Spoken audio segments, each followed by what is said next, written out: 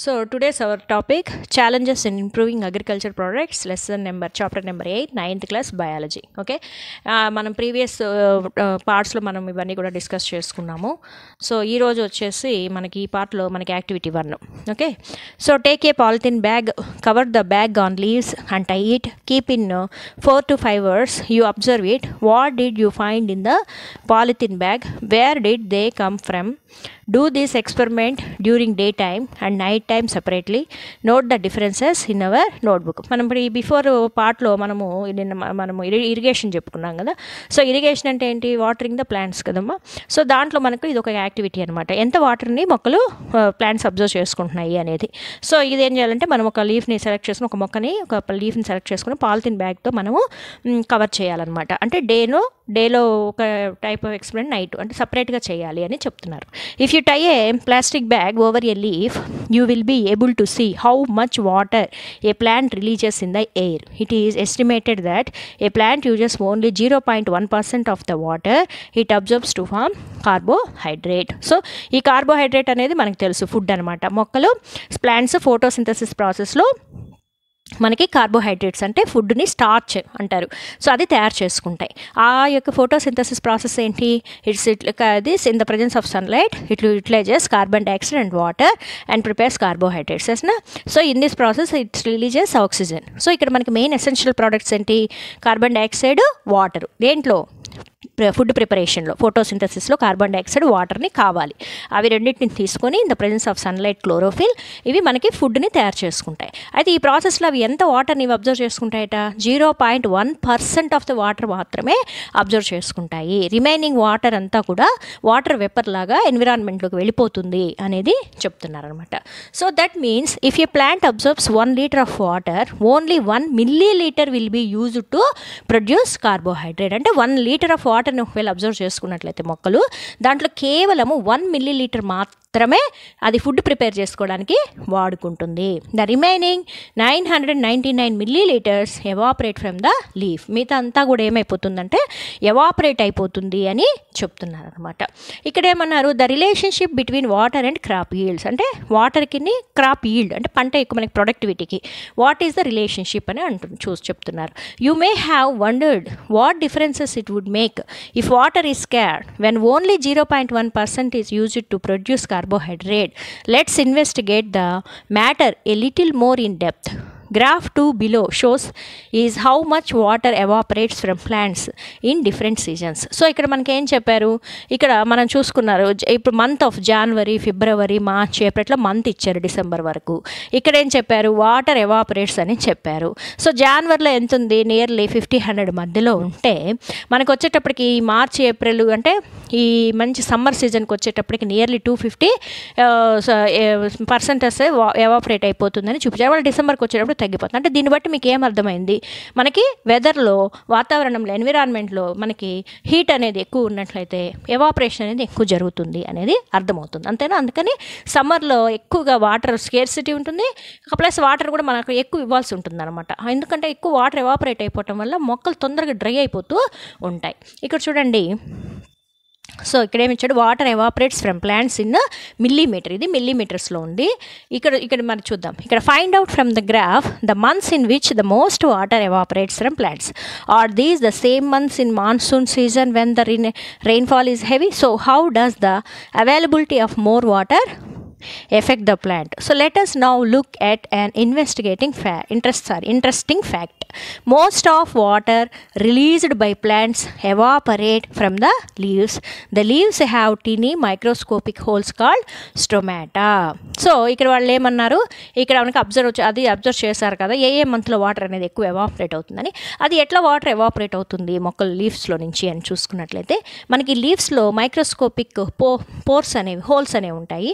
వాటిని మనం స్టొమాటా అనేసి అంటాం. ఇవి ఎక్కువగా లోయర్ సర్ఫేస్ ఆఫ్ ద లీఫ్లో ఎక్కువ స్టొమాటా అనేది ఉంటుంది. ఈ స్టొమాటా అనేది బీన్ షేప్డ్ గాడ్స్ సెల్స్తో ప్రొటెక్ట్ అయ్యి ఉంటుంది. ఒక చిన్న దీన్ని ఏమంటారంటే ఒక పోర్ అంటారు, ఒక హోల్ అంటారు అనమాట. ఇది లీవ్స్లో ఉంటుంది మెయిన్గా. ఈ స్టొమాటా ద్వారానే గ్యాషియస్ ఎక్స్చేంజ్ కూడా జరుగుతూ ఉంటుంది. వాటర్ కూడా ఎవాపరేట్ అనేది దీనిలో నుంచే జరుగుతుంటుంది. అయితే వాటర్ అనేది రూట్స్ ద్వారా అబ్జర్వ్ చేయబడి ఈ జైలం ఫ్లోయమ్స్ ఉంటాయి కదా, ఫుడ్ వాటర్ని ట్రాన్స్పోర్ట్ చేసేవి ట్యూబ్స్, వాటి ద్వారా వాటర్ అనేది టిప్ ఆఫ్ ద లీఫ్ ప్రతి పార్ట్ ఆఫ్ ఆఫ్ ద ప్లాంట్కి వెళ్తాయి. అక్కడి నుంచి స్టొమాటో ద్వారా ఎన్విరాన్మెంట్లోకి ఎవాపరేట్ అవుతాయి అన్నమాట. ఈ స్టొమాటోని గ్యాషియస్ ఎక్స్చేంజ్లో కూడా ఇన్వాల్వ్ అయి ఉంటుంది. ఇక్కడ చూడండి, water evaporate through this tomato. We know the more water evaporates when the weather is hot. So మనం ఇందాక అనుకున్నాం గ్రాఫ్లో, వెదర్ అనేది హాట్గా ఉన్నట్లయితే ఎక్కువ వాటర్ ఎవాపరేట్ అయిపోతుంది. In such a situation the tomato begin to close. These lessons the amount of water that evaporate from the leaves. అంటే అప్పుడు ఏం చేస్తుందంటే, ప్రొటెక్ట్ చేసుకోవడానికి మొక్కలు, అంటే ఎక్కువ హీట్గా ఉందనుకోండి, వాతావరణం వేడిగా ఉంది అనుకున్నప్పుడు ఇవి క్లోజ్ అయిపోతాయి అనమాట. పోర్స్ క్లోజ్ అయిపోవటం వల్ల ఏమవుతుంది అంటే ఎవాపరేషన్ అవి తగ్గించుకోవడం కోసం క్లోజ్ అవుతాయి అన్నమాట. సో ఇది మనకి టొమాటో యొక్క స్ట్రక్చర్. సో ఇక్కడ చూసుకోండి, మనకి ఇక్కడ ఇక్కడేముంది, గాడ్ సెల్స్. మనం ఇందాక చెప్పుకున్నాం కదా, బీన్స్ షేప్డ్ గాడ్ సెల్స్ అనేది మనం చెప్పుకున్నాం. సో ఇక్కడ ఇది చూడండి, గాడ్ సెల్స్. ఇక్కడ మనకి వ్యాక్యూల్ అనేది ఉంది, న్యూక్లియస్ ఉంది, సెల్ వాల్ ఉంది, ఓకే, క్లోరోప్లాస్ట్ అనేది ఉంది. సో ఇవన్నీ కూడా structure of the స్టొమాటో in structure of the లీఫ్లో ఈ టొమాటో యొక్క స్ట్రక్చర్. ఇది ఒక పోరు, హోల్ అనమాట. ఈ హోల్ని 2 సెల్స్ అనేవి ప్రొటెక్ట్ చేస్తూ ఉంటాయి. ఈ సెల్స్ అనేవి క్లోజ్ అండ్ ఓపెన్. అంటే ఇవి కానీ దగ్గరగా వచ్చాయంటే క్లోజ్, ఇలా కనుక ఉన్నట్లయితే ఓపెన్ అయినట్లు అనమాట. సో ఇట్లా క్లోజ్ ఓపెన్ అవటం ద్వారా ఈ వాటర్ ఎవాపరేట్ అవ్వటము, గ్యాసెస్ లోపలికి వెళ్ళటము, బయటికి రావటం అనేది జరుగుతూ ఉంటుంది. ఎక్కువ వాతావరణం వేడిగా ఉన్నప్పుడు ఇవి క్లోజ్ అవుతుంటాయి అనమాట, ఎందుకంటే ఎవాపరేషన్ని కంట్రోల్ చేయడం కోసం. We learn in the chapter nutrition in plants that plant observe carbon dioxide. The carbon dioxide also enters the leaves through the tomato. When the weather is hot and the tomato close, what effect would this have on the absorption of carbon dioxide by the plant? ఏమవుతుందమ్మా, ఇప్పుడు అది water evaporation తగ్గించుకోవడం కోసం ఆటోమేటిక్గా tomato అనేది close అయిపోతుంది. అలాంటి అయినప్పుడు gaseous exchange కూడా మనకి లోయర్ అయిపోతుంది అనమాట. అప్పుడు హెల్తీగా మొక్కలు పెరగవు. అందుకనే సమ్మర్లో మొక్కల గ్రోత్ చాలా తక్కువగా ఉంటుంది. ఆటోమేటిక్గా మనకి బయట ఉండే ప్లాంట్స్, గడ్డి అలాంటివి బాగా పెరుగుతాయి మనకి రైనీ సీజన్లో. సమ్మర్ వచ్చేటప్పటికి అవంతా కూడా కనపడవు, ల్యాండ్ అనేది ఎంటీ అయిపోతుంటుంది, గ్రీనరీ అనేది తగ్గిపోతుంటుంది. ఎందుకంటే బికాస్ ఆఫ్ దిస్ రీజన్ అనమాట. అంటే వాటికి వాటర్ ఎంత ఎసెన్షియల్, గ్యాసెస్ కూడా, అంటే రెస్పిరేషన్ కూడా జరగాలి కదా మొక్కలు. మనకి ఎలాగైతే రెస్పిరేషన్ కార్బన్ డైఆక్సైడ్ తీసుకుని oxygen వదులుతామో, same like that plants also respiration అనేది కామన్ అనమాట. సేమ్ అన్ని లివింగ్ థింగ్స్లో రెస్పిరేషన్ కామన్. ఒక్క డిఫరెన్సెస్ ఎక్కడంటే ఓన్లీ ఫుడ్ ప్రిపరేషన్లోనే మనకి డిఫరెన్సెస్ అనేది, అంటే గ్యాసెస్ తీసుకునేది ఆపోజిట్గా జరుగుతూ ఉంటుంది. అంటే ఇక్కడ మనకి ఏమవుతుంది, గ్యాసెస్ ఎక్స్చేంజ్ అనేది తగ్గిపోతుంది. When the what effect would a change in the amount of carbon dioxide absorbed have the growth of the plant? If the plant does not get water at this time, what effect would this have on its growth? Discuss in your class and find out reasons. అంటే అప్పుడు మనకి ఏమైతే ఆటోమేటిక్గా మొక్కల యొక్క growth అనేది తగ్గిపోతుంటుంది అనమాట. Plants cannot observe nutrients directly from the soil. Only the nutrient that dissolves in water is observed by the roots of the plant. We discussed about transportation of substances in the chapter plasma membrane and in the chapter plant cell. Try to think of how xylem and phloem are useful in the transportation. అంటే ఇక్కడ ఏం చెప్పారు, డైరెక్ట్గా ఇవి సాయిల్లో ఉన్న న్యూట్రియంట్స్ని మొక్కలు డైరెక్ట్గా తీసుకోవన్నమాట. ఏం తీసుకుంటాయి, అవి వాటర్ డిజాల్వ్ అయిపోయి, అంటే వాటర్ తీసుకోవడం ద్వారా డిజాల్వ్డ్ న్యూట్రియంట్స్ని మాత్రమే అబ్జర్వ్ చేసుకునేటటువంటి కెపాసిటీ మొక్కలకి ఉంటుంది. మనము ముందు ప్రీవియస్ క్లాసెస్లో జైలము, ఫ్లోయమ్ అని చక్కగా మన సెల్స్ అన్ని చదివాం, ప్లాంట్స్ టిష్యూస్లో చదివాం కదా. సో అక్కడ మనకి ఈ ఫుడ్కి వాటర్ అనేది ఎట్లా ట్రాన్స్పోర్ట్ అవుతుంది అనేది మనకు ఒక ఐడియా ఉందన్నమాట. So what are the main water sources in our village for agriculture, how farmers utilise them. So ఇది మనము అబ్జర్వ్ చేయాలి. ఏదైనా ఒక విలేజ్ తీసుకొని అక్కడికి వెళ్ళి ఫార్మర్స్ దగ్గరికి వెళ్ళి మీకు సోర్సెస్ అనేది, వాటర్ సోర్స్ ఎలా ఉంది అనేది, మోస్ట్లీ వాళ్ళు ఏం చేస్తుంటారంటే రివర్స్ని, చిన్న చిన్న కెనాల్స్ ఉంటాయి అనమాట, పాండ్స్ లాంటివి వాళ్ళు ఉండి అక్కడ స్టోర్ చేస్తారు వాటర్ని. తర్వాత వెల్స్లో నుంచి మోటార్స్ ద్వారా తీసుకురావటము, ఇట్లంతా కూడా వాళ్ళు ఇవన్నీ సోర్సెస్గా వాడుకుంటూ ఉంటారు. Paddy require more quantity of water. Paddy అంటే రైస్ అనమాట. ఎక్కువ నీళ్లు కావాలి, ఎప్పుడు కూడా తేమగా ఉండాలన్నమాట. అందుకే అన్ని చోట్ల రైస్ పండుతుంది. ఇప్పుడు మన నార్త్ సైడ్ వెళ్ళాము అంటే మనకి అక్కడ రైస్ అనేది అస్సలు దొరకదు అనమాట. ఎక్కడికి వెళ్ళినా కూడా మనకి రోటీసే ఎక్కువగా ఉంటాయి, వీట్ ఉంటుంది, వీట్ ఎక్కువ గ్రోత్ అవుతుంది. ఎందుకంటే ఆ ఎన్విరాన్మెంట్ వీటి గ్రోత్కి సరిపోతుంది. మన ఎన్విరాన్మెంట్ అంటే ఎక్కువ వాటర్ ఉండాలి, తర్వాత క్లైమేట్ కూడా మరీ కూల్గా ఉండకూడదు అనమాట, హాట్గా ఉండాలి. సో అట్లా కాబట్టి అందుకని ప్యాడీకి ఎక్కువ నీళ్లు కావాలి. Can you give such examples? Cultivation of paddy, wheat and sugarcane are suitable where places have rich water resources. If you cultivate such crops by irrigating them with water from wells and bore wells, what will happen? అంటే మనకి water అనేది ఎక్కువగా కావాలి కదా, అప్పుడు మనం ప్రతిసారి మనము ఈ పంటల్ని గ్రో చేసుకోవాలి అని వెల్స్ మీద వాటి మీద ఆధారపడితే సరిపోదు అనమాట. వర్షాలు కూడా సరైన కాలానికి వాటికి పడాలన్నమాట. అందుకని according to the rain conditions పంటలు పెంచుతారనమాట. అన్ని చోట్ల అన్ని పంటలు పండవన్నమాట. ఫర్ ఎగ్జాంపుల్ ఇప్పుడు ఇక్కడ చూడండి, రైస్ చూసుకోండి, ఇక్కడ మనకి కొన్ని జస్ట్ కలెక్ట్ చేశాను, మీకు యూజ్ అవుతుందేమో నోట్ చేసుకోండి. ఇప్పుడు లార్జెస్ట్ ప్రొడక్షన్ రైస్ ఎక్కడ ఉందంటే వెస్ట్ బెంగాల్లో ఉందన్నమాట. వీటి చూసుకున్నట్లయితే UP, Uttar Pradesh, Madhya Pradesh, Punjab. So millets వచ్చి రాజస్థాన్, కార్న్ నుంచి Uttar Pradesh, Madhya Pradesh, Punjab, sugar cane UP. తర్వాత వచ్చేసి గ్రౌండ్ నట్ వచ్చి గుజరాత్లో ఎక్కువ ప్రొడక్షన్ ఉంటుంది. గ్రౌండ్ నట్ అంటే మన ఏపీలో చూసుకున్నట్లయితే అన్ని పంటలు గ్రో అవుతాయి మన ఏపీలో. ఇక్కడ చూడండి, మన ఏపీలో చూసుకున్నట్లయితే అన్నీ ఉంటాయి. ఇప్పుడు ప్యాడీ చూసుకుంటే ఎక్కువ ఎక్కడెక్కడ ఉంటుంది, మన ఏపీలోనే కాదు, ఒరిస్సాలో పెరుగుతుంది, తమిళనాడు, ఆంధ్రప్రదేశ్, కర్ణాటక, కేరళ. సో వీటన్నిటిలో కూడా మనకి ప్యాడీ అంటే రైస్ ఎక్కువగా గ్రోన్ అవుతుంది, ఎందుకంటే ఈ క్లైమేట్ అనేది వాటికి సూటబుల్గా ఉంటుంది. అదే వీటి చూసుకున్నట్లయితే మనకి ఉత్తరప్రదేశ్, పంజాబ్, హర్యానా, మధ్యప్రదేశ్, రాజస్థాన్, బీహార్, గుజరాత్. సో ఇవన్నీ కూడా మీరు గమనించుకున్నట్లయితే నార్థరన్ ప్లేసెస్ అనమాట. అంటే అక్కడ ఎక్కువ వీటి పెరుగుతుంది, అంటే ఆ క్లైమేట్ వీటి పెరగడానికి యూస్ఫుల్గా ఉంటుంది. అదే షుగర్ కేన్ చూసుకున్నట్లయితే మహారాష్ట్ర, ఏపీ, మన ఏపీలో కూడా షుగర్ కేన్ బాగానే పండుతుంది. తమిళనాడు, కర్ణాటక, వీటిల్లో గుజరాత్, మధ్యప్రదేశ్, గోవా, పాండిచ్చేరి, కేరళ, ఇవన్నీ కూడా షుగర్ కేన్ ప్రొడక్షన్ అనేది ఉంటుంది. తర్వాత మిల్లెట్స్ చూసుకున్నట్లయితే ఆంధ్రప్రదేశ్, ఛత్తీస్గఢ్, గుజరాత్, హర్యానా, మధ్యప్రదేశ్, ఒడిశా, రాజస్థాన్, మహారాష్ట్ర, కర్ణాటక, ఉత్తరప్రదేశ్, తమిళనాడు, వీటిలో మనకి మిల్లెట్స్. తర్వాత గ్రౌండ్ నట్ చూసుకున్నట్లయితే రాజస్థాన్, తమిళనాడు, ఆంధ్రప్రదేశ్, గుజరాత్ లార్జెస్ట్ ప్రొడక్షన్ అనేది ఇక్కడ గ్రౌండ్ నట్ అనేది ఉంటుంది అనమాట. చూసుకున్నారు కదా, గుజరాత్ అనేది largest production of ground nut. గుజరాత్లో మనకి ఎక్కువగా పండే పంట ఏది అంటే గ్రౌండ్ నట్ అనమాట. అంటే ఇక్కడ కూడా చూసారంటే మనకి మన ఏపీలో మోస్ట్లీ అన్ని ఏరియాలో అన్ని పంటలు పండుతున్నాయి, ఓకే, కల్టివేట్ చేస్తున్నారు. కాకపోతే ప్యాడీ అనేది అన్ని చోట్ల లేదు, వీట్ అనేది అన్ని చోట్ల లేదు, అది గమనించుకోవాలి మనం. అంటే అక్కడ క్లైమేట్ కండిషన్ బట్టి, తర్వాత ఇరిగేషన్ యొక్క కెపాసిటీని బట్టి మనకి పంటలు అనేవి పండిస్తూ ఉంటారు. తర్వాత most of the farmers of our state cultivate crops like paddy, sugar cane. తర్వాత ఇన్స్పెక్టివ్ of proper availability of water, అది వాటర్ యొక్క అవైలబిలిటీని బట్టి క్రాప్స్ పెరుగుతాయి. Only because of supporting price and marketing facility. So farmers invest more on irrigation of water, electricity bills, pesticides and fertilisers. Agriculture officers advice to cultivate dry land crops, ఆరుతడి పంటలు, is less water areas and follow direct water management practices. అంటే ఇక్కడ దీనికి ఏమర్థమవుతుందంటే కేవలము వాటరే కాదనమాట, ఒక పంటని, ఒక క్రాప్ని రైతులు పెంచాలి అంటే కేవలం irrigation is very very important. ల్యాండ్లో న్యూట్రిషనియస్ ల్యాండ్ అవసరము. ఇరిగేషన్ అంటే వాటర్ సప్లై అనేది ఉందా లేదో చూసుకోవాలి. తర్వాత మనకి అది క్లైమేటిక్ కండిషన్స్ కూడా సూటబుల్లా కాదా చూసుకోవాలి. ఇవన్నీ కూడా రెడీగా ఉంటే మళ్ళీ వాళ్ళకి ఫెర్టిలైజర్స్ కావాలి. ఫెర్టిలైజర్స్ అంటే ఎరువులు అనమాట. పెస్టిసైడ్స్ వాళ్ళు సప్లై చేస్తూ ఉండాలి. మొక్కలు ఏంటంటే మధ్యలో మనకి అన్నెసెసరీ ప్లాంట్స్ తొందరగా పెరిగిపోతాయి, ఎందుకంటే న్యూట్రిషన్స్ అనేది ఎక్కువ వాళ్ళు సాయిల్కి ఇస్తారనమాట ఒక క్రాప్ చేసేటప్పుడు. ఆ న్యూట్రిషన్స్ వల్ల ఏమంటే మనకు అవసరమైన పంట కంటే కూడా వీడ్స్ అంటారు, కలుపు మొక్కలు అంటారు మన తెలుగులో చక్కగా, అవి ఎక్కువ పెరుగుతూ ఉంటాయి అనమాట. వాటిని ఎప్పటికప్పుడు రిమూవ్ చేసుకుంటూ ఉండాలి. తర్వాత పక్షులు వస్తుంటాయి, ఎన్నో పెస్టిసైడ్స్, పెస్ట్లు అంటే చిన్న చిన్న క్రిమికీటకాదులు వచ్చి పంట నాశనం చేస్తుంది. సో వీటన్నిటిని కూడా అన్నీ చూసుకోవాలన్నమాట ఒక ఫార్మర్. కాబట్టి ఒక అగ్రికల్చర్ డిపార్ట్మెంట్ వాళ్ళు ఏం చేస్తున్నారంటే మనకి ఆరుతడి పంటలు అనేసి అంటున్నారు. ఆరుతడి పంటలు అంటే ఏంటంటే మనకి అక్కడ డ్రై ల్యాండ్ ఉంటుంది. డ్రై ల్యాండ్ ఉన్నప్పుడు మనం ప్యాడీని పంచలేము, మరి కాటను అలాంటివి పంచవచ్చు. పొగాకు ఉంది కదా, కాటన్, పత్తి, పొగాకు, సో ఇలాంటివంతా కూడా మనకి డ్రై అనమాట. తర్వాత మిల్లెట్స్ కానివ్వండి, కొన్ని మిల్లెట్స్కి అంత వాటర్ ప్యాడీలాగా అవసరం లేదనమాట. సో అలా తక్కువ ఆరుతడి పంటలు అంటే తక్కువ పంటలు నీళ్ళు ఉన్న దగ్గర ఇలాంటి డ్రై క్రాప్స్ వేయమని చెప్పేసి, తర్వాత వాటర్ సప్లై ఎట్లా ఇవ్వాలి, ఏదైనా ఎక్కువ న్యూట్రిషన్స్ వాటికి ఎట్లా సప్లై చేస్తే మనకి చక్కగా పంటలు పండుతాయి అనేది ఈ అగ్రికల్చర్ ఆఫీసర్స్ అనేవి వాళ్ళు ఇచ్చే సలహాలు కూడా ఈ ఫార్మర్స్కి ఎంతో ఉపయోగపడుతూ ఉంటాయి. Make a list of crops which require less amount of water. ఇక్కడ ఏమన్నాడంటే మీరు కొంచెం అబ్జర్వ్ చేసి తక్కువ నీళ్ళతో పండే పంటలు ఏవి అని అడుగుతున్నాడు. Drip irrigation is a good practice and agriculture to prevent water wastage. In drip irrigation water is supplied through small pipes. These pipes have small holes through which water passes drop by drop.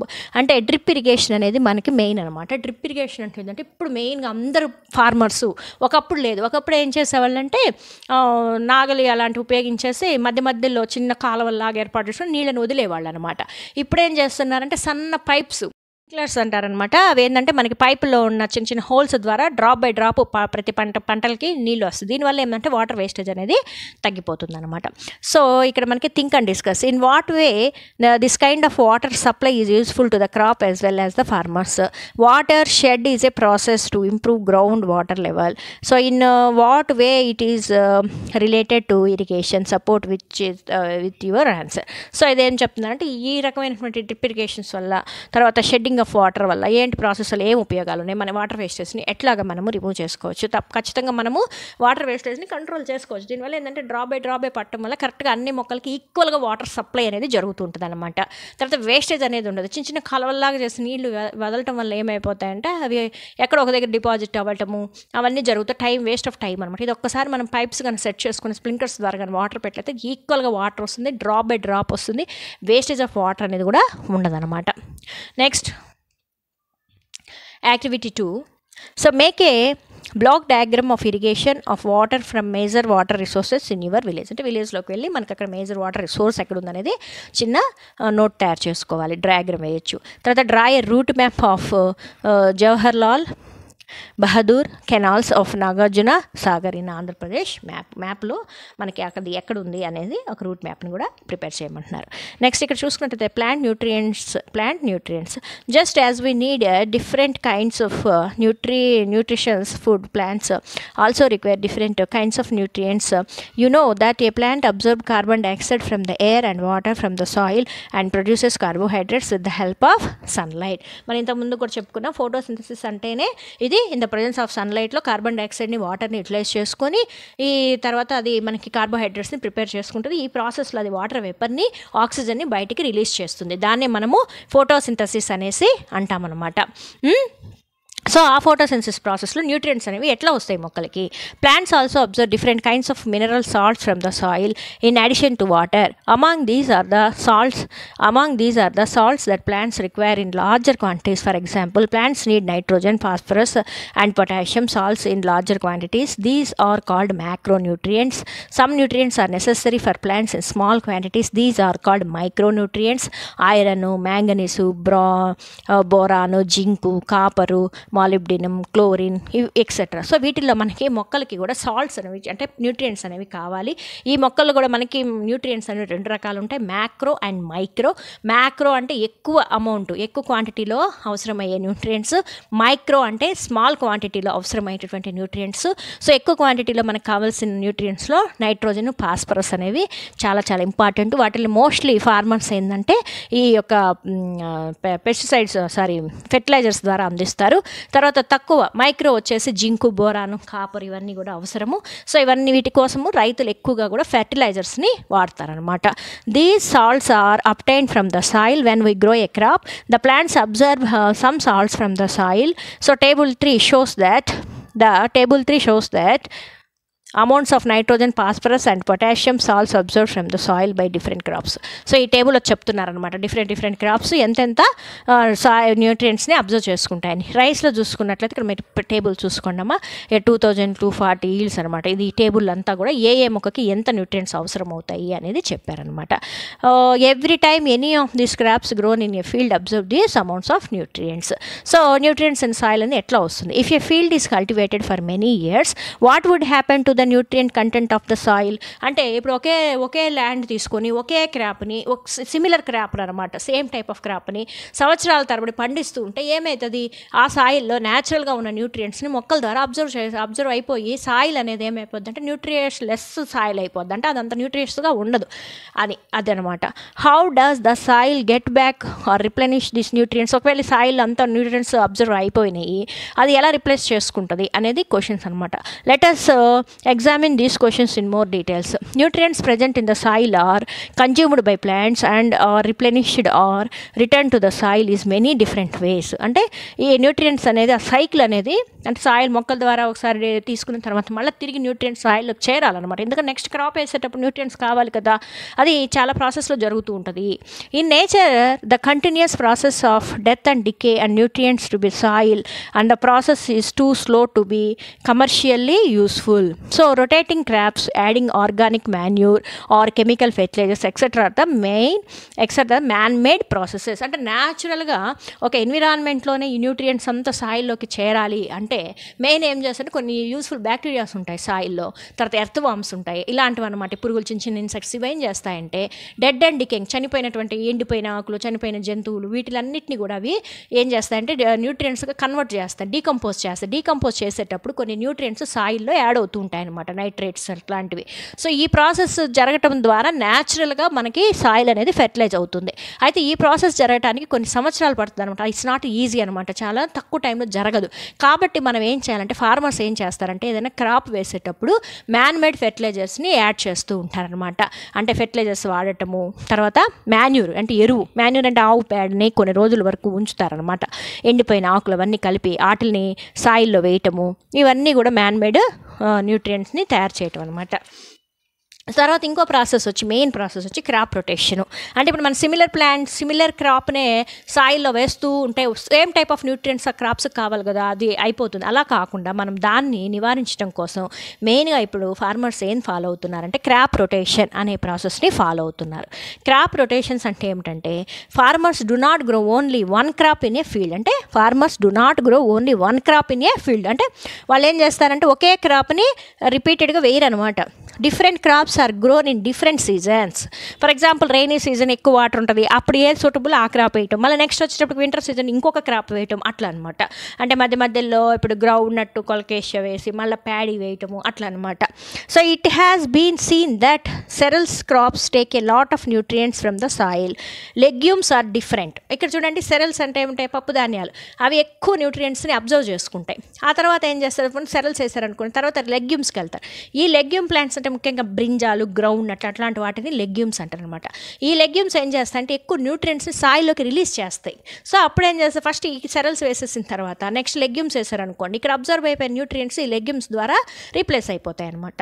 While they do take nutrients from the soil, they also provide some nutrients to it. Growing leguminous crops result an increase in the quantity of nitrogenous salts in the soil.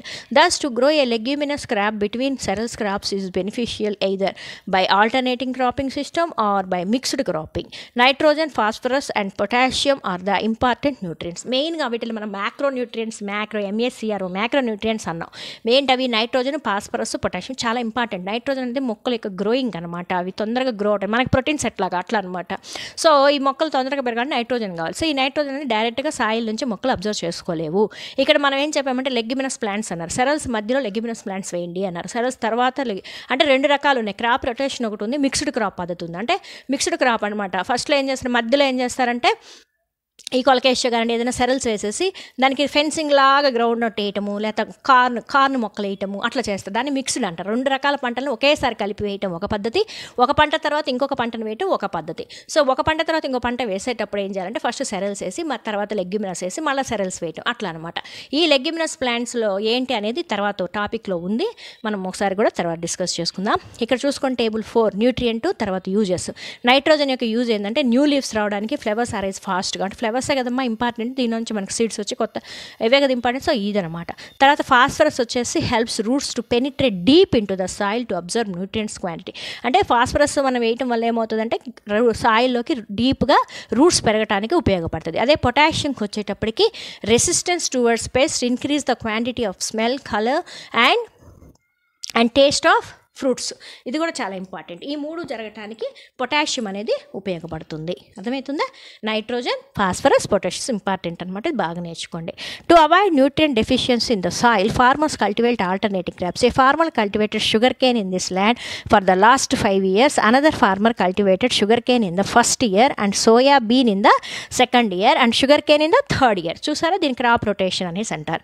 In which case do you think has the land last most of it's nutrients? ఒకేసారి 5 years sugar cane వేయటం వల్ల nutrients loss అయిపోతాయి. అలా కాకుండా ఇట్లా crop rotation చేయటం వల్ల ఏమవుతుందంటే న్యూట్రియంట్స్ అనేది రీప్లేస్ అవుతూ ఉంటాయి. Crop rotation is the process in which one crop is followed by another crop on agricultural field. Some best combination for crop rotation are given below. After cultivation of paddy, black gram, groundnut has to be grown, followed by paddy again for cycle to continue. అంటే ఏంది first ఏమంటున్నారు, paddy rice ఏమంటున్నారు, తర్వాత ground nut ఏమంటున్నారు. Next after cultivation of tobacco మిర్చి has to be grown for the cycle to go on. So tobacco వేసారనుకో next ఏం వేయాలి, మిర్చి వేయాలి. After cultivation of red gram maze paddy has to be grown for the cycle to go on. ఒకసారి red gram maze వేసిన తర్వాత మళ్ళీ paddy వేయాలి. So what is the benefit of crop rotation? When cereals are cultivated, more nutrients are utilised. Cereals వేసుకున్నాం అనుకోండి, సెరల్స్కి మనం ఏమనుకున్నాము, ఎక్కువ nutrients కావాలి, అది యూటిలైజ్ అయిపోతాయి. If legumes are growing in the soil, less nutrients are utilised. So now not only this, they synthesize some nutrients in the soil. Do you find any crop rotation methods in your village? What are they? Ask your village elders and collect the information about it. ఒకసారి ఎప్పుడైనా మన grand parents విలేజెస్కి వెళ్తుంటాం కదా, వెళ్ళినప్పుడు ఒకసారి వాళ్ళని questions వేయండి, ఏ rotation వేస్తున్నారు, ఇట్లా వేస్తే మంచిది కదా. ఒకవేళ ఒక్కొక్క ఫార్మర్స్ తెలియక ఒకటే కనుక పెంచుతుంటే వాళ్ళకి ఇలాంటి సజెషన్స్ కూడా మనము ఇవ్వచ్చు. So cultivating mixed crops. Have you ever seen 2 types of crops in the same field? Which crops are grown in this way? What are the uses of cultivating mixed crops? So mixed crops అనేవి చాలా చోట్ల చూస్తుంటారు అనమాట. మా grand parents నేను observe చేశాను, వాళ్ళు ఏం చేసేవాళ్ళంటే మధ్యలో మనకి చేమ దుంప కొలకేసి అది వేసి అరౌండ్గా మెయిజ్ వేసేవాళ్ళు, మొక్కజొన్నలు ఉంటాయి కదా అవి వేసేవాళ్ళు అనమాట, లైన్గా ఫెన్సింగ్ లాగా వేసేసేవాళ్ళు అట్లా అనమాట. దాన్ని మనకి మిక్స్డ్ క్రాప్ అంటారు. Discuss in this groups and display your writing in your class room. If more than 1 crop is cultivated in the same field then it is called mixed crop. If more than 1 crop is cultivated in the same field అంటే ఒకే ఫీల్డ్లో ఒకటి కంటే ఎక్కువ పంటలు కనుక ఒకే టైంలో కనుక ఒకే ఫీల్డ్లో కనుక వేస్తే దాన్ని మనం ఏమంటారంటే మిక్స్డ్ క్రాప్ అంటారు. Because of mixed crop cultivation, the soil becomes fertile. The nutrients which are used by one crop will be regained by the cultivating another crop. అంటే ఇప్పుడు 2 క్రాప్లు మిక్స్డ్ క్రాప్ వేయటం వల్ల ఏమవుతుందంటే ఒక క్రాప్ ద్వారా న్యూట్రియంట్స్ అబ్జర్వ్ చేశారనుకోండి, ఇంకో క్రాప్ ఏం చేస్తుందంటే అది దాన్ని రీప్లేస్ చేస్తుంటుంది. Which crops can be cultivated as mixed crops observe. ఇక్కడ చూసండి, సోయా అనేది పీతో వేసేవాళ్ళు, తర్వాత పీ గ్రోన్ వచ్చి గ్రీన్ గ్రామ్తో, కార్న్ వచ్చి బ్లాక్ గ్రామ్తో, గ్రౌండ్ నట్ వచ్చి సన్ఫ్లవర్తో, మెయిజ్ వచ్చేసి రెడ్ గ్రామ్తో, సోర్గం వచ్చేసి పీతో, కాటన్ వచ్చేసి గ్రౌండ్ నట్తో. సో ఇట్లా మిక్స్డ్ క్రాప్స్ వేస్తూ ఉంటారు. ఇక్కడ చూడండి రెడ్ గ్రామ్ విత్ హల్దీ అంటే పసుపు అనమాట, రెడ్ గ్రాము పసుపు. ఇక్కడ వచ్చి క్యాబేజ్ వచ్చి గ్రౌండ్ నట్ కలిపి ఇచ్చారనమాట. గ్రౌండ్ నట్ అనేది చెప్పాం కదా, leguminous plant, ground nut, brinjal కూడా లెగ్యుమినస్ ప్లాంట్ అనమాట. Okay. Generally, pulses and cereals are grown in mixed crops. Short-term crops are grown in long-term crop fields. In the fruit-growing field like lemon, pomegranate, papaya, pulses like red gram, black gram, green gram are cultivated as a mixed crops. ఇంకో కొంతమంది ఏం చేస్తారంటే పెద్ద పెద్ద plants ఉన్నాయి, fruit మధ్య ప్లేసుల్లో కూడా చిన్న చిన్న క్రాప్స్ అనేవి వేస్తూ ఉంటారనమాట. ఈజ్ బీటిల్, తమలపాకు, ఏ mixed crop? How can you justify your answer? ఇక్కడ చూడండి, ఇది తమలపాకు అంతా కూడా మిక్స్డ్ క్రాప్ కింద ఇది వాడతారనమాట.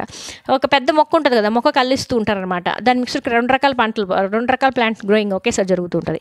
Can you name some leguminous crops? Leguminous అంటే ఏందనేది ఇప్పుడు మనం డిస్కస్ చేసుకుందాం. Leguminous crops are usually have many small nodules on their roots. మీరు ఎప్పుడైనా కూడా బ్రింజాల్ మొక్కలు అయితే మనకు కనపడుతుంటాయి అక్కడక్కడ. ఒక్కసారి కానీ మీరు అది పిక్ చేసి చూసినట్లయితే ఆ రూట్స్లో మీకు చిన్న చిన్న నాడ్యూల్స్ అంటే బొడిపెలు అంటారు. నాడ్యూల్ అంటే చిన్న చిన్న బొడిపెలు లాంటివి అనమాట కనపడుతూ ఉంటాయి. Several different kinds of bacteria live in these nodules. These bacteria absorb nitrogen from the air and convert it into form that can be used by the plant. అంటే ఇది ఏం చేస్తుందంటే ఈ మొక్కలు ఏం చేస్తాయంటే ఈ బ్యాక్టీరియా అనేది ఆ నాడ్యూల్స్లో ఉంటుంది అనమాట. ఆ బ్యాక్టీరియా ఏం చేస్తుందంటే ఈ నైట్రోజన్ నైట్రేట్స్గా మార్చి సాయిల్కి అందిస్తూ ఉంటుంది అనమాట. సో అర్థమవుతుందా? కొన్ని లెగ్యుమినస్ ప్లాంట్స్ అంటే ఇవన్నమాట. ఆ నాడ్యూల్స్ ఉండే వాటిని ఈ బ్యాక్టీరియా కలిగి ఉన్న మొక్కల్ని లెగ్యుమినస్ ప్లాంట్స్ అనేసి అంటారు. Ask your teacher about names of the nitrogen fixing bacteria.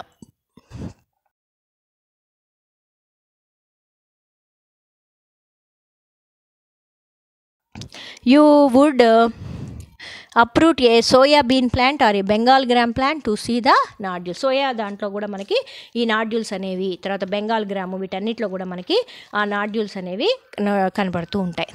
Route nodules in leguminous plant. The micro organism in the nodules use some of the nitrogen for their own purpose. Some nitrogen is used by the leguminous plants itself, but after the crop is harvested, the roots remain in the soil, so the soil gets some nitrogen in this way. అది మనము మొక్కను పీకేసిన తర్వాత కూడా roots ఉంటాయి, nodules అలాగే మొక్కలు ఉండిపోయి ఆ బ్యాక్టీరియా అలాగే ఉండిపోద్ది అనమాట. ఉండి అది ఇంకొంచెం నైట్రోజన్ని సాయిల్కి యాడ్ చేసి, అంటే గాల్లో నుంచి నైట్రోజన్ తీసుకుని నైట్రేట్స్గా కన్వర్ట్ చేసి అది సాయిల్ మిక్స్ అయ్యేటట్టు చేస్తాయి అనమాట ఈ బ్యాక్టీరియా. ఓకే, సో ఇంకా కూడా మనకి నైట్రోజన్ తయారవుతుంది ఆ మొక్కలు soil. Experiments have shown that leguminous crops gives about 50 kg to 150 kg of nitrogen per hectare. హెక్టార్కి 50 kg నుంచి 150 kg of nitrogen తయారు చేసి పెడుతున్నాయట. The crop grown after the leguminous crop can take advantage of the availability of more nitrogen in this soil. అంటే ఎక్స్పెరిమెంట్స్లో కూడా prove అయింది. ఇది చూసారా, ఇట్లా ఉంటుంది అనమాట నాడ్యూల్స్. ఇది గ్రౌండ్ నట్ ఇది. సో ఇక్కడ చూడండి, ఈ నాడ్యూల్స్లో మనకి ఈ బ్యాక్టీరియా అనేది ఉంటుంది. ఈ బ్యాక్టీరియా ఏం చేస్తుందంటే మనకి ఈ నైట్రోజన్ని సాయిల్లో తయారు చేసి పెడుతుంది. Nowadays a bacterial culture is also available. This is mixed with the seeds. When the seeds are sown, the plants are able to produce more nodules on their root. Apart from this, there are various kinds of blue-green algae that add nitrogen to the soil. Blue-green algae culture is also available. It is applied to the rice fields. So if a leguminous crop is rotated with a cereal crop, the leguminous crop replenishes to some extent the nitrogen taken from the soil by the cereal crop, but potassium, phosphorus and other nutrients element cannot be replenished in this way. అంటే దీనిలో ఏం చెప్పారంటే, ఇప్పుడు leguminous plants cereals కలిపి వేసినప్పుడు లేదంటే rotating వేసినప్పుడు ఈ సెరల్స్ ద్వారా తీసుకున్న నైట్రోజన్ బేస్డ్ వాటిని ఈ లెగ్యుమినస్ ప్లాంట్స్ సాయిల్కి అందజేస్తాయి న్యాచురల్గా అని చెప్తున్నారు. అయితే మిగతా ఉన్నాయి కదా, ఈ పొటాషియం, ఫాస్ఫరస్, అవి మాత్రం మనము ఫెర్టిలైజర్స్ ద్వారా డైరెక్ట్గా అందించాలి. అవి మాత్రం లెగ్యుమినస్ ప్లాంట్స్ ద్వారా సాయిల్లో తయారు కావన్నమాట. కేవలం నైట్రోజన్ బేస్డ్ న్యూట్రియంట్స్ మాత్రమే ఈ లెగ్యుమినస్ ప్లాంట్స్ ద్వారా తయారవుతాయి. ఎందుకంటే మెయిన్ నైట్రోజనే కదా ఇంపార్టెంట్. సో అదనమాట. Organic manure. Do you ever saw a head of goats in a vacant field? Why shepherds make arrangements to stay their goats in the ships in the fields? అంటే ఏంటి, vacant ప్లేస్లో ఎప్పుడు ships, గోడ్స్ ఉండవు. పంటకు లేని సమయంలో ఆ ఫీల్డ్స్లోనే ఎక్కువ వదులుతూ ఉంటారు ఫార్మర్స్. ఎందుకు? The organic natural manure. Organic means natural. Manure is produced by decaying the plant and Animal waste. So ఈ ఆర్గానిక్ న్యాచురల్ మాన్యూర్ అనేది మెయిన్గా ఎట్లా వస్తుంటుంది అంటే డికేయింగ్ ప్లాంట్స్, తర్వాత ఈ ఎనిమల్ యొక్క వేస్ట్ల నుంచి వస్తూ ఉంటుంది.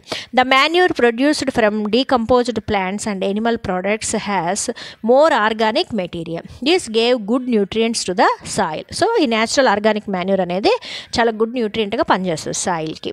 It makes a soil fertile because of humus. The natural manure water holding capacity of the soil is increased. Humus అంటే తెలుసు కదా, upper nutritious layer of the soil humus అనేసి అంటే ఎక్కువ న్యూట్రియంట్స్, మొక్కలకు అవసరమైన న్యూట్రియంట్స్ అంతా కూడా అప్పర్ లేయర్స్ ఆఫ్ ద హ్యూమస్లో ఎక్కువ ఉంటాయి అనమాట. ఇవేం చేస్తాయంటే వాటర్ని ఎక్కువ రోజులు హోల్డింగ్ చేయడం కోసము ఆ కెపాసిటీని కూడా కలిగి ఉంటుంది. Natural organic manure are generally divided into 2 types. One is concentrated organic manure and other is macro organic manure. Groundnut, gingerly, castor, coconut, neem, jatropha, seed powders are the examples of concentrated organic manure. These are also used to fodder for cattle and poultry. So వీటి యొక్క seeds యొక్క పౌడర్ని ఈ యొక్క organic మాన్యూర్గా ఉపయోగిస్తారు. Animal excreta, compost, deep litter are the examples of macro organic manure. అంటే ఈ excreta ఉంటుంది కదా, waste of the animals. So వాటిని మ్యాక్రో ఆర్గానిక్ మాన్యూర్గా ఉపయోగిస్తారు. Nutrients are rich in the concentrated organic manure then the macro organic manure. So ఇది అడుగుతారనమాట, nutrients వేటిల్లో ఎక్కువగా ఉంటాయి, concentrated దాంట్లో ఎక్కువగా ఉంటాయి మన కంపారిజన్ మ్యాక్రో ఆర్గానిక్ మాన్యూర్కి కంపేర్ చేస్తే. By organic manure we normally mean the plant and animal residues in the field such as stalks and roots, cow dung, urine, etc.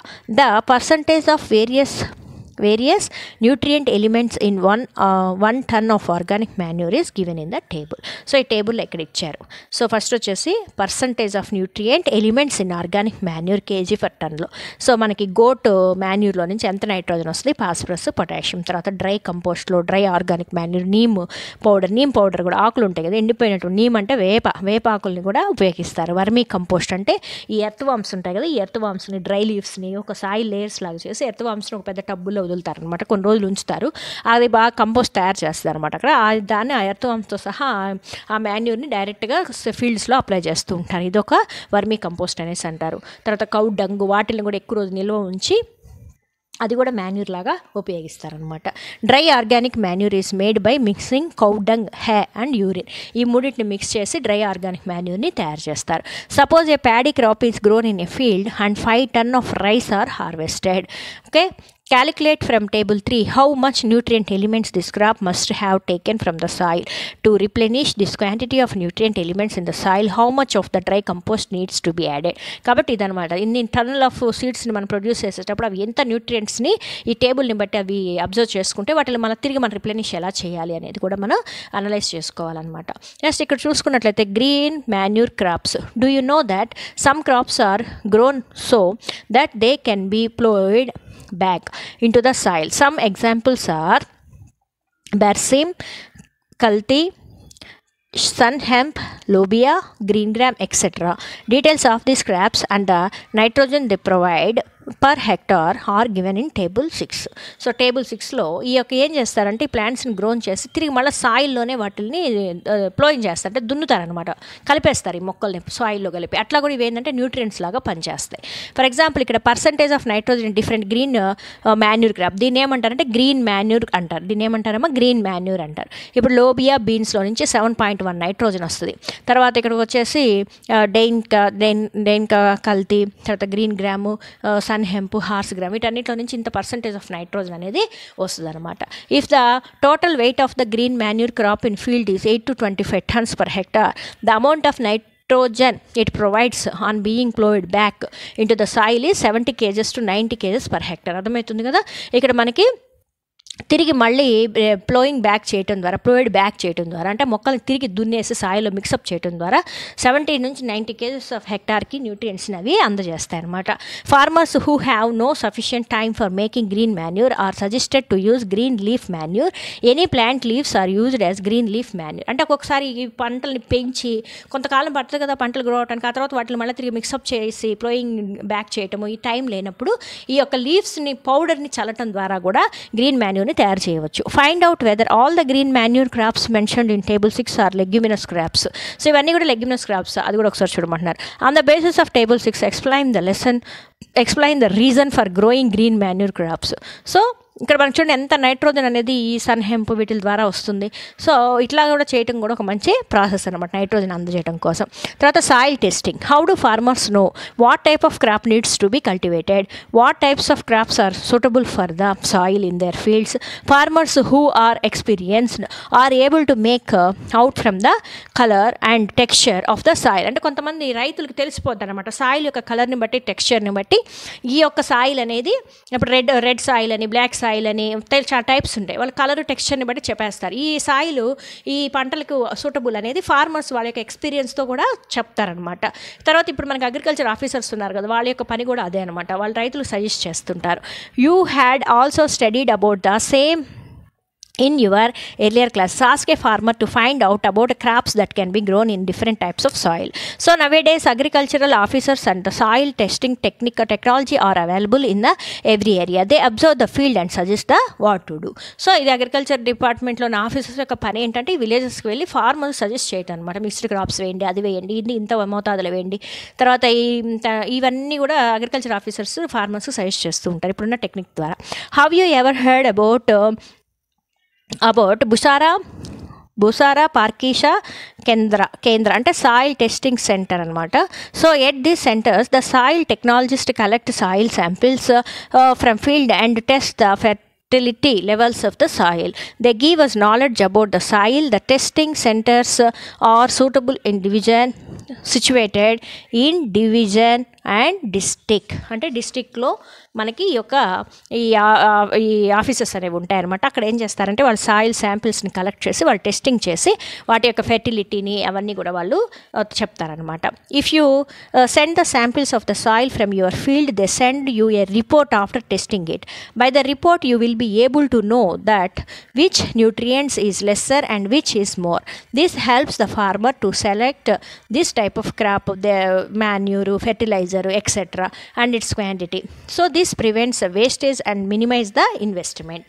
So ఇప్పుడు మనకి ఏం చేస్తారంటే సాయిల్ ఇప్పుడు ఉన్నటువంటి టెక్నాలజీని బట్టి ఆ ఫార్మర్స్ ఏం చేస్తారంటే సాయిల్ శాంపిల్స్ని ఆ సెంటర్స్కి పంపించి టెస్ట్ చేయడం ద్వారా ఆ సాయిల్ యొక్క కెపాసిటీ అనమాట, దాంట్లో ఏ న్యూట్రియంట్స్ ఎక్కువగా ఉన్నాయి, ఏవి లెస్గా ఉన్నాయని తెలిసింది అనుకోండి. మనకి ఏవైతే లెస్గా ఉన్నాయో అవి ఒక్కటి అప్లై చేస్తే మనకి అమౌంట్ అనేది హార్వెస్టింగ్ అంటే పెట్టే అమౌంట్, పెట్టుబడి అంటారు కదా, మనం పెట్టే ఇన్వెస్ట్మెంట్ కూడా తగ్గుతుంది అని చెప్తున్నారు.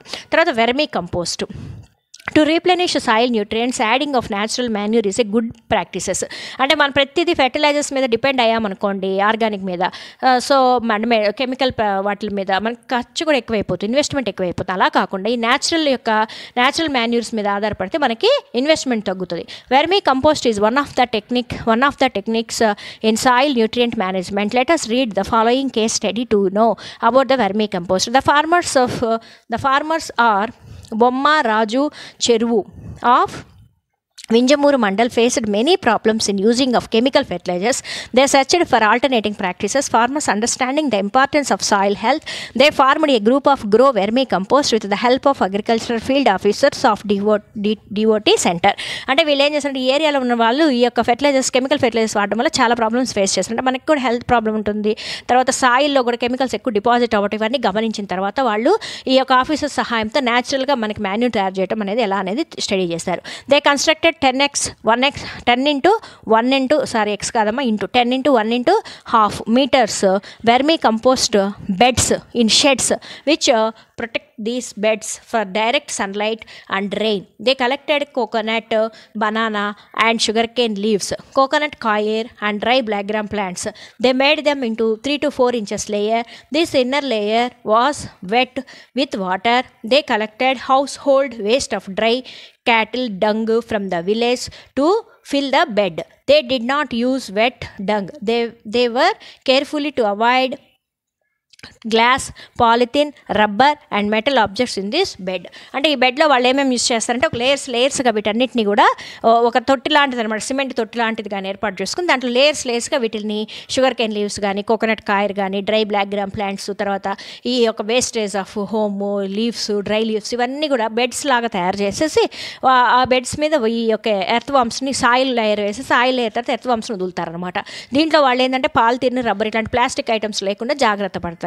After 2 weeks of making bed, అదే ఇవి అప్లై చేసిన తర్వాత వెట్టింగ్ చేయాలంటే వాటర్ అంటే సన్లైట్ నుంచి, రెయిన్ నుంచి ప్రొటెక్ట్ చేస్తూ కొంచెం తడిని మనం వాటర్ని వాటరింగ్ చేయడం ద్వారా వాటిని వెట్లో ఉంచుకోవాలన్నమాట.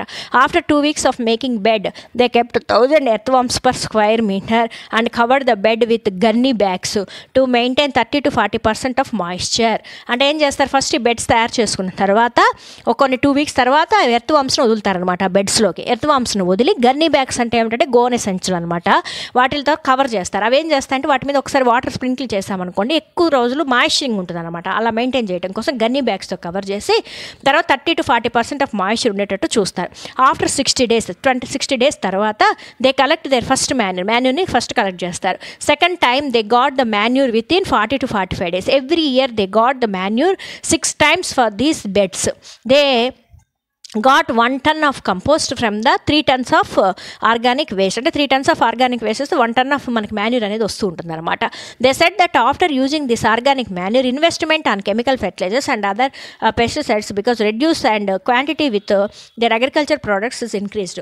వాళ్ళు ఏం చేస్తున్నారంటే ఈ యొక్క కెమికల్ బేస్డ్ కంటే కూడా ఇట్లా న్యాచురల్గా వాడినప్పుడు వాళ్ళకి ప్రొడక్టివిటీ అనేది కూడా ఎక్కువ పెరిగింది. చూసారా ఇదనమాట. ఇది వచ్చేసి వెర్మీ కంపోస్ట్ ఆఫ్ కల్టివేట్. ఇవన్నీ ఎర్త్ వామ్స్ని ఇట్లా వదిలేస్తారనమాట. ఈ ఎర్త్ వామ్స్ ఏం చేస్తాయంటే మిక్సప్ చేస్తాయి, అంటే ఇవి గుంతలు చేస్తుంటాయి కదా లోపలికి వెళ్ళటానికి, అప్పుడు ఏమవుతుందంటే లోయర్ లేయర్స్ అప్పర్ లోయర్స్కి వెళ్తూ ఉంటాయి.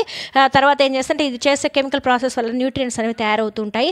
ఇది వచ్చేసి వర్మీ కంపోస్ట్ బెడ్స్ పెద్ద పెద్ద షెడ్స్లో కూడా ఇట్లాగ ఎక్కువ చేసి దీన్ని కూడా మనకి రైతులకి ఇది అందజేస్తూ ఉంటారనమాట. ఓకేనా. సో దీనివల్ల ఏమైందంటే ప్రొడక్టివిటీ ఎక్కువ పెరిగింది ఇలా న్యాచురల్ వాడటం వల్ల. In what way the vermi compost is better than the chemical fertilizer. Chemical fertilisers కంటే ఇది న్యాచురల్ కదా. ఈ న్యాచురల్ ఏం చేస్తుందంటే ఈ సాయిల్కి ఏమీ హామ్ చేయదు, నేచర్కి కూడా ఏమీ హామ్ చేయదు. తర్వాత దాని ద్వారా గ్రో అయిన పంటల్లో కూడా మనకి న్యాచురల్గా ఉంటుంది, కెమికల్స్ అనేవి ఉండవు. ఆ కెమికల్స్ మన బాడీలోకి వెళ్ళకపోవటం తెలుసు కదమ్మా. ఇప్పుడు క్యాన్సర్స్ అని అవన్నీ ఇవన్నీ, తర్వాత సాయిల్లో కూడా అవి రావటం వల్ల ఇప్పుడు ఏమైందంటే సాయిల్లో కెమికల్ ఫెర్టిలైజర్స్ కలుపుతారమ్మా. కలిపినప్పుడు మనకి ప్రొడక్టివిటీ బాగానే ఉంటుంది. ఆ తర్వాత ఏమవుతుంది, పంట తీసేసిన తర్వాత ఆ కెమికల్స్ అనేవి సాయిల్లోనే డిపాజిట్ అయిపోయింటాయి. ఇప్పుడు వర్షాలు పడ్డాయి అనుకోండి, ఆ వాటర్ ఏమవుతుందంటే అప్పర్ లేయర్స్ని తీసుకెళ్ళిపోతుంటారు కదా, పెద్ద పెద్ద రైన్స్ ఫ్లడ్స్ వచ్చినప్పుడు అవి నీట్గా ఆ కెమికల్స్ ఆ వాటర్ రెయిన్ వాటర్ ద్వారా ఏమవుతుందంటే నిదానంగా వెళ్ళి నదుల్లో కలిసిపోతాయి. అక్కడ నదుల్లో ఉన్న చాలా ఎనిమల్స్ ఉంటాయి కదా, ఫిషెస్ అలాంటివి, ఆ కెమికల్స్ని కన్జ్యూమ్ చేస్తాయి. తర్వాత మనం ఆ ఫిషెస్ని మనం తినడం వల్ల ఆ కెమికల్స్ మన బాడీలోకి వస్తాయి. సో ఇది మనకి చాలా ఎఫెక్ట్ అయిపోతుంది అనమాట. ఇప్పుడు ఎక్కువ చూస్తే ఎక్కువ క్యాన్సర్స్తో, స్కిన్ క్యాన్సర్ అని, lung cancer, breast cancer, even healthy food తిన్నా కూడా మనకి ఏమవుతుందంటే న్యూట్రిషన్స్ ఫుడ్ తిన్నా కూడా మనకి జబ్బులు వస్తున్నాయి. ఎందుకంటే బికాస్ ఆఫ్ దిస్ అనమాట. కాబట్టి కెమికల్స్ యూసేజ్ అనేది ఎంతవరకు మనం రెడ్యూస్ చేస్తే మన ఎన్విరాన్మెంట్ అంత కాపాడిన వాళ్ళమే అవుతాము. ఇంకొకటి వచ్చేసి పంచగవ్య is very very important question అమ్మా, ఎగ్జామ్లో మస్ట్ అండ్ షుడ్గా వస్తుంది. So this is also a natural manure. The main ingredients of panchagavya are milk, curd, ghee, dung and urine of cow. Mix cow dung and cow ghee, settle it for 4 days. On the 5th day and urine, milk and curd of cow. Also add kallu, coconut water and sugarcane juice to the mixture, and then add the banana paste. Settle it for 10 days. Stir the material morning and evening. Then you will get Panchagavya, the only sprayer type of manure. 3% of Panchagavya is helpful to grow crop with higher yield. It is also used as food for hens and fish in ponds. So వీటిల్లో మనకి ఉపయోగించే cow నుంచి వచ్చేటటువంటి ఈ curd కానివ్వండి, milk, వీటన్నిటిని కూడా ఉపయోగించి దీన్ని తయారు చేస్తారనమాట. ఇది స్ప్రేయర్ లాగా ఉపయోగిస్తారు. So it's very very nutritious natural manure అనమాట. తర్వాత ఇక్కడికి వచ్చినట్లయితే ఆర్గానిక్ ఫార్మింగ్ చూస్తాం. By using chemical fertilisers we can get high yield for only 20 to 30 years after the soil becomes reluctant to plant growth. These chemicals damage soil fertility. If the soil health is proper, then only the soil responds to fertilizers. Otherwise, using of fertilizers become mere waste.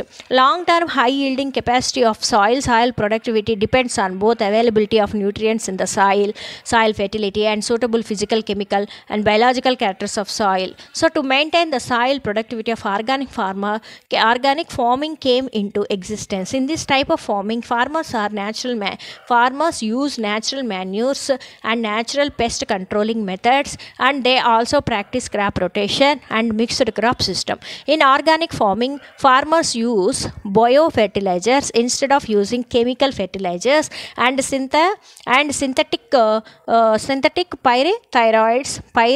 pyrethroids to get higher yielding. Some microorganisms are useful to synthesize nutrients from the environment or from soil to plants. These are called microbial cultures, biofertilizers.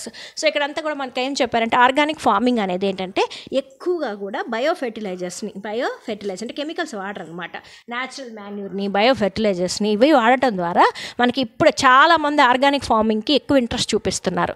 So చాలామంది ఏం చేస్తున్నారంటే మనకి ఉంటాయి కదా అప్స్టైర్స్లో open ప్లేసెస్లో కూడా ఓన్గా పంటల్ని పెంచుకోవటము, తర్వాత ఈ యొక్క కౌ డంగ్ని వాటిల్ని వాడటము, తర్వాత మనకి ఈ యొక్క ఫెర్టిలైజర్స్కి ఈ న్యాచురల్ వాడతారు. తర్వాత ఇన్సెక్టిసైడ్స్ ఉంటాయి కదా, ఇప్పుడు మనకి ఏదైనా కెమికల్స్ని స్ప్రే చేయడం ఇన్సెక్ట్స్ని చంపడానికి వాటిని కూడా ఎక్కువ లీవ్స్ నుంచి వచ్చే లీవ్స్ నుంచి వచ్చే పౌడర్ వాడటం, అట్లా వీటన్నిటిని కూడా ఆర్గానిక్ ఫెర్టిలైజింగ్ అంటారు అనమాట. ఆర్గానిక్ ఫార్మింగ్ అంటే కేవలము బయో ఫెర్టిలైజర్స్ని వాడుతూ మన మొక్కలు పెంచడం అనేది. దీనివల్ల ఏమవుతుందంటే మన ఎన్విరాన్మెంట్కి ఎలాంటి హాని అనేది జరగదు. ఈ బయో ఫెర్టిలైజర్స్ అంటే ఏమిటి? ఇప్పుడు చూడండి, ఇక్కడ బ్యాక్టీరియా, ఆల్గే, ఫంగై ఇవన్నీ కూడా మనకి బయో ఫెర్టిలైజర్స్గా ఉపయోగపడతాయి. For example nitrogen fixers, rhizobium, అజిటోబ్యాక్టీరియా, అజోస్పైరిల్, సైలోజెల్లం. So వీటిని ఏమంటారంటే నైట్రోజన్ ఫిక్సింగ్ బ్యాక్టీరియాస్ అంటారు. ఇవి మనం చదువుకున్నాం కదా లెగ్యుమినస్ ప్లాంట్స్ అని బిఫోర్, దాంట్లో నాడ్యూల్స్లో ఉండేవి ఈ బ్యాక్టీరియాలు అనమాట. ఓకేనా, రైజోబియం అనేది very very important leguminous bacteria ఇది. ఓకే, తర్వాత ఇక్కడ చూసుకోండి ఫాస్ఫరస్ సాల్బిలిటీ వచ్చి బ్యాసిల్లస్ సూడోమోనాస్. ఈ బ్యాక్టీరియాలన్నీ ఏం చేస్తాయంటే మనకి న్యాచురల్గా బయోఫెర్టిలైజర్గా ఉపయోగపడతాయి. ఇక్కడ ఆల్గే చూసుకున్నట్లయితే నైట్రోజన్ ఫిక్సర్గా బ్లూ గ్రీన్ ఆల్గే, ఇది వచ్చేసి బయోఫెర్టిలైజర్ ఇది కూడా. తర్వాత ఫంగై వచ్చేసి ఫాస్ఫరస్ మోరలైజర్స్. సో వచ్చేసి మైకోరిజా. తర్వాత ఇక్కడ వచ్చేసి ఫాస్ఫరస్ సాల్బులైజర్ వచ్చేసి పెన్సిలియం. సో పెన్సిలియం కూడా తెలుసు కదా, వీటిని మనం సాల్బులైజర్ అంటారు. సో ఇవన్నీ కూడా ఫాస్ఫరస్ని తయారు చేసేది, తర్వాత నైట్రోజన్, ఇవే కదా మెయిన్ మనకి. ఇవన్నీ కూడా బయోఫెర్టిలైజర్స్గా ఉపయోగపడతాయి. జనరల్లీ బయోఫెర్టిలైజర్స్ ఆర్ మెయిన్లీగా 2 టైప్స్ అనమాట. బయోఫెర్టిలైజర్స్ అనేవి ఎన్ని టైప్లో 2 టైప్స్ అనమాట. So one is nitrogen fixers and other is phosphorus మొరలైజర్స్ సాల్బులైజర్స్. Observe the flow chart 2 different biofertilisers. So ఇక్కడ మనకి ఈ యొక్క నైట్రోజన్ ఫిక్సర్స్ 1 టైపు బయోఫెర్టిలైజర్, ఇంకోటి వచ్చేసి ఫాస్ఫరస్ మొరలైజర్స్ సాల్బులైజర్స్ అనమాట. So what do you find from the flow chart? What are the major nutrients synthesized by this? So biofertilizers are useful to maintain soil health and productivity. These do not have nutrients in them like organic manure. They synthesize nutrients from the environment and soil. These are also called farmer friendly fertilizers. ఇక్కడ అర్థమైందా మీకు? Chemical ఫెర్టిలైజర్స్లో మనకి డైరెక్ట్గా nutrients సాయిల్కి apply అవుతాయి. మరి బయోఫెర్టిలైజర్స్లో ఏంటంటే అక్కడ ఏమి న్యూట్రియంట్స్ ఉండవు, కాకపోతే అవి ఏమైతే సింథసైజ్ చేస్తాయి, ఎక్కడి నుంచి ఎన్విరాన్మెంట్ నుంచి డైరెక్ట్ సాయిల్లో ఉన్నటువంటి న్యూట్రియంట్స్ సింథసైజ్ చేసి మొక్కలకు అందజేస్తాయి అనమాట. వీటిల్నే మనకి ఫార్మర్ ఎకో ఫ్రెండ్లీ అనే ఫెర్టిలైజర్స్ అని కూడా అంటారు. తర్వాత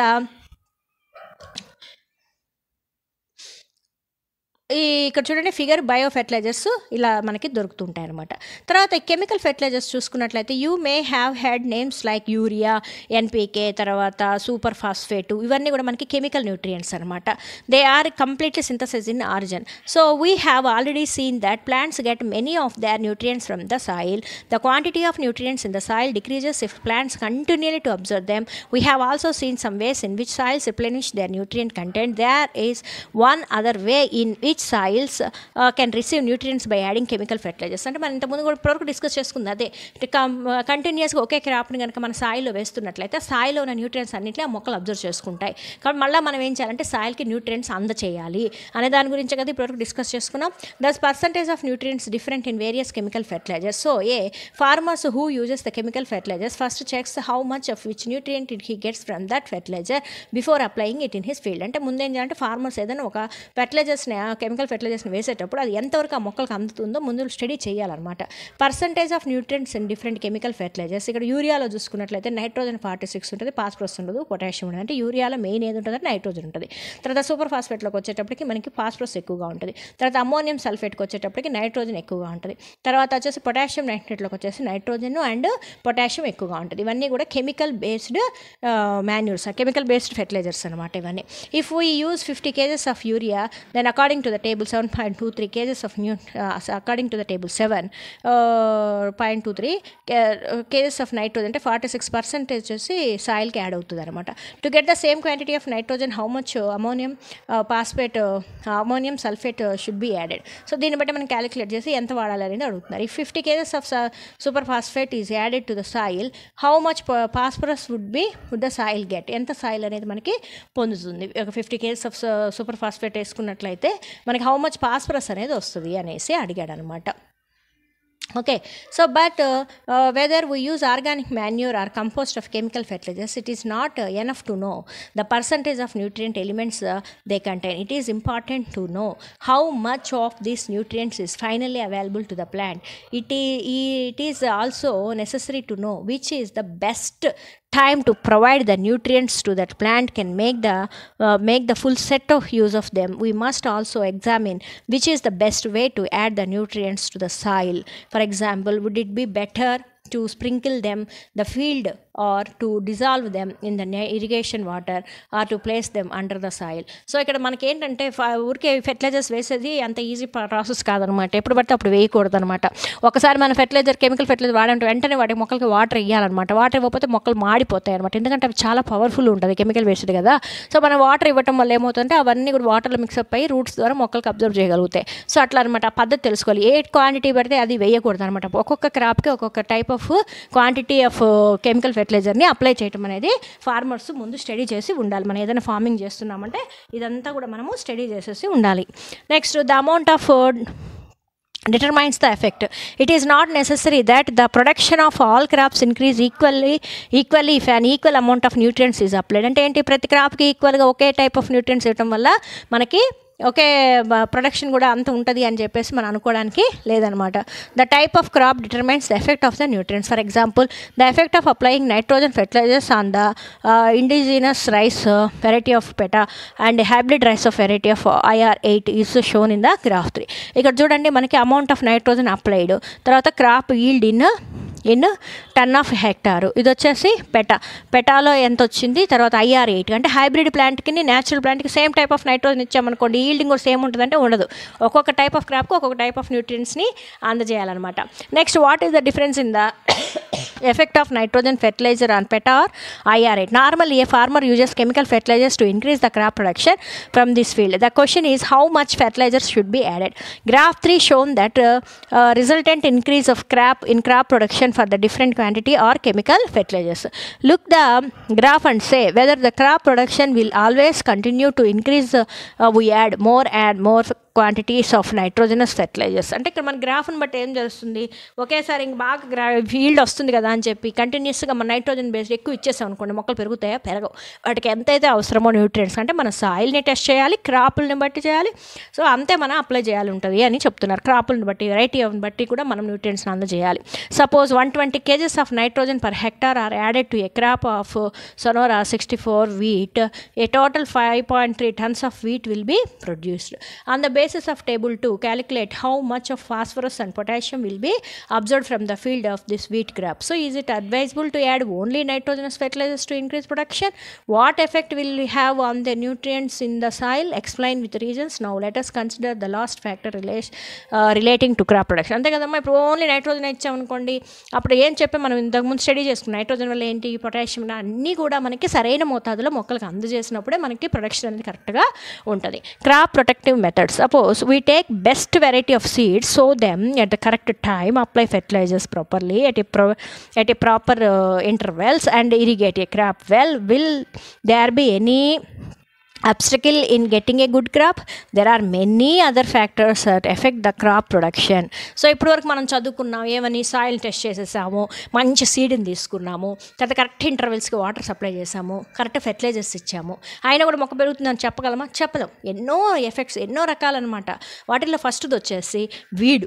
Often other plants grow in a field along with the crop. These plants are called weeds. Do you know any names of weeds in paddy field? అంటే వీడ్స్ అంటే ఏంటంటే కలుపు మొక్కలు అనమాట. ముఖ్యంగా గడ్డి, రైస్ ప్యాడీలో గడ్డి పెరుగుతుంటుంది ఎక్కువగా. తర్వాత రకరకాల మొక్కలు, ఎందుకంటే మనం ఎక్కువ ఫెర్టిలైజర్స్ వేస్తాం కదా, వేసినప్పుడు ఏమైతే చాలా రకాల కొత్త మొక్కలు అనేవి ప్రొడ్యూస్ అవుతుంటాయి. వాటిని కలుపు మొక్కలు అంటారు. అంటే అనవసరం అనమాట. అలాంటి మొక్కలు అసలు ముందు అబ్జర్వ్ చేసుకొని పీకేసుకుంటూ ఉండాలి, లేదంటే మనం ఇచ్చిన న్యూట్రియంట్స్ అన్ని ఇవి అబ్జర్వ్ చేసుకుంటాయి. What effect do weeds have on a crop? Before trying to answer this question, discuss the following points. How would weeds affect the supply of nutrient to the? How would they affect the sunlight available to the crop? What effect will there be on the water availability? Will these factors affect crop production? ఖచ్చితంగా మనకి sunlight కరెక్ట్గా లేకపోయినా, water కరెక్ట్గా లేకపోయినా, weeds ఎక్కువ పెరిగినా, సరైన fertilisers టైంకి వేయకపోయినా, ఎక్కువ నైట్రోజన్ అప్లై చేసిన తర్వాత ఇవన్నీ కూడా మనకి క్రాప్ ప్రొడక్షన్ మీద ఖచ్చితంగా ఎఫెక్ట్ని చూపిస్తాయి. Relating to weeding of, explain what effect there would be in the crop production of a field is not weeded. What do you think should be done in the ridding of field of weeds? అంటే దీని అర్థం ఏంటి, వీడ్స్ని మనం correct టైంకి remove చేయకపోయినా correct మనకి ఏమవుతుంది, effect ఏమైతుంది, ఖచ్చితంగా ఏమవుతుందంటే మన క్రాప్ సరిగ్గా పెరగదు. ఎందుకంటే మనం ఇచ్చే వాటర్ని, న్యూట్రియంట్స్ని వీడ్ తీసుకుంటుంది. కలుపు మొక్కలు తీసేసుకుని అవి బాగా పెరిగితే మన క్రాప్ ప్రొడక్షన్ తగ్గిపోద్ది. కాబట్టి ఎప్పటికప్పుడు వాటిని మనం తీసేసుకుంటూ ఉండాలి. సరైన సన్లైట్ ఉండాలి, సరైన వాటర్ ఉండాలి, సరైన ఫెర్టిలైజర్ కరెక్ట్గా వేయాలి. తర్వాత మనకి ఈ ఫ్లడ్స్ అవి లేకుండా కూడా చూసుకోవాలి, సీజన్ చూసుకోవాలి. ఇన్ని చేసుకొని ప్రొటెక్ట్ చేసుకుంటే ఆ 3 months 6 months ఒక్కొక్క క్రాప్కి ఒక్కొక్క టైం ఉంటుంది. అప్పుడు మాత్రమే మనకి కరెక్ట్ ప్రొడక్షన్ అనేది వస్తుంది. Okay students, will continue the remaining activity 3 in the next video. Thanks for watching and please subscribe. Thanks for supporting. Bye.